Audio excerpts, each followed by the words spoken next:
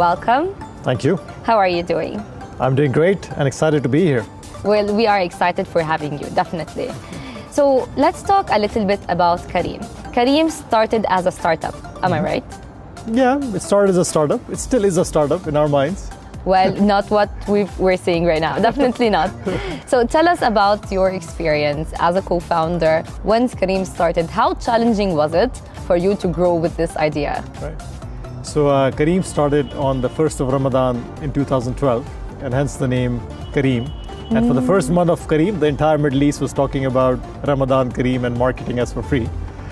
And initially the idea was a little bit more B2B focused. So we were working with large companies and providing transport services to them. And it was in the first year of the business that we decided that we launched the app and go after the on-demand consumer market. Right. And growing a business like Careem in the region is not without challenges, as you can imagine.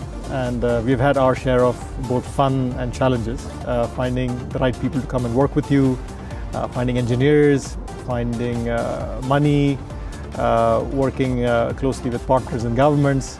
These are all some of the challenges that we faced in the early years of Careem, and we continue to face them and overcome them as we speak.